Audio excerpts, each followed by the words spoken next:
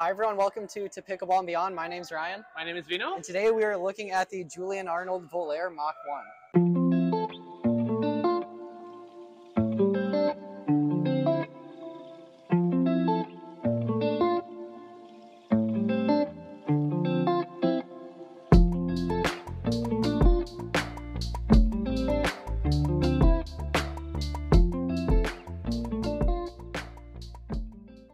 So Vino, starting off, what are your initial impressions on this paddle? So here we have the 16mm and the 14mm. Yep. Overall, it really feels like a very nice paddle. Yes, very nice. Plush material. I really enjoyed the grip. I'm really glad more people are going towards this grip. It has a cushiony feeling to it. We have now demoed quite a few paddles where that grip is really nice. I really like that. Yep. Even the surface of it, I mean, it doesn't scream. It's very simple, but well, nicely designed. So the balance of it as well. Yes. I'm fairly impressed. Yeah, it is balanced pretty well. I noticed so it's funny, our 14mm, I believe, was 8.2 ounces, yep. where that was a 7.8 ounces, I believe. Yes. So I'm not sure if it varies paddle to paddle, but I noticed on this 14mm in particular, it felt a little heavy, but kind of by the handle.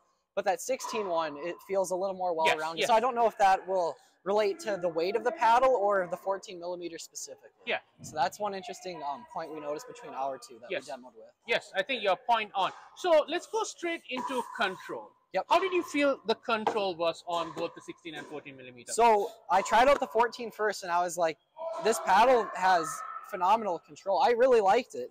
There were paddles that had it beat, and I was like, how's the 16 going to be? And it actually was noticeably even better. The 16 feels really the 16 nice. Definitely feels and plays like a genuine 16mm paddle. Yes. It's a very interesting shape. Yep. I'm not a major fan of the shape. I'm not a major fan of the Joola paddles. Yep. But I was very impressed with the control of it. Yes. 16 definitely had way more control than the 14, but just even 14 on its own had good control. It did. Just moving back, even resets and speed ups. What were your thoughts? Yeah, well, at the 16, controlling the speed ups, very good at controlling the speed ups. So the 14 definitely did a plenty good job, but that just was a notch or even two notches better at controlling it. But this still was very good.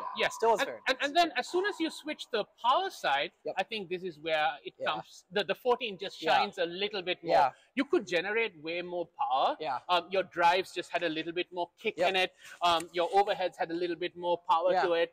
So that's where I would say a little bit more. Yeah, I know it's actually a pretty good jump in power. I would say there's I'd put it like 1.5 points even higher in the power. This 14 for a 14mm paddle, this was hitting pretty hard. The 16 hit reasonably hard, nothing out of this world, but like the 14, I was like, wow, I thought lots of powers. And spin, what do you think about the spin? So both paddles pretty similar.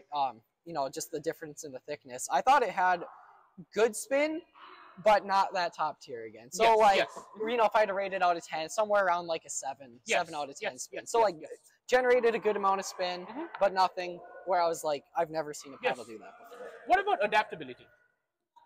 we jumped in and I felt great. I know I was hitting third shot drops and resets, just fine with this paddle. I think it's that one in particular came very well balanced on the box, the 16 millimeter, and with a really nice grip on it. It was phenomenal. For me, I think just picking up the 16 felt very natural. The 14, again, it's personal preference because I like thicker control paddles. I had to control myself a little bit. So next question, and I know this is going to be one that's going to come on the comments. How would you compare it to the Joola paddle? So, we've talked about this. It's funny. The Joola, we can't... It's funny, we're both in agreement on it. We think the balance on it is just a little odd. It's funny. I think you mentioned you think it's top heavy. For me, it feels almost bottom heavy. Like the handle just feels really heavy and bulky. And, so that's one just main even difference off the box, that comes at 8.5. Okay. Right? That could be. Yes. So it is a heavy paddle. Thank you to Jamaris for lending this paddle. So she has gripped it. So we're going to give it another 2 ounces. Get what I mean? So overall, that's quite a heavy paddle, and it just feels, I don't know, when you hit it, it feels like a very heavy paddle where like the longer you hit it's going to hurt. The same effect coming at 7.8, you know what I mean? this feels a little bit more well balanced and well rounded to me than even the Joola paddle, and that's how I felt. Yeah, so I'll give my thoughts. So I thought the Joola paddle hit harder. Yep. This thing really is a heavy hit. For how thick it is, I was like, wow, this that really I would even say Selkirk Pavaya kind of level. Yeah, but I mean, it really hit hard. Yes. Yeah.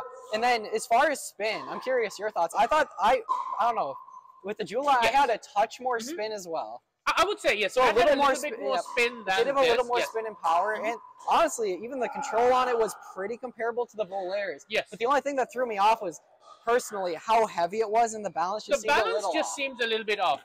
But overall, we really enjoyed demoing the Volair paddles. A big shout out to Chip Shots again, where we are recording. It's an awesome facility. If you're ever at Rochester, please check Chip Shots out. We enjoyed demoing these paddles. Hopefully, we'll have you join in another paddle review. Thanks for joining.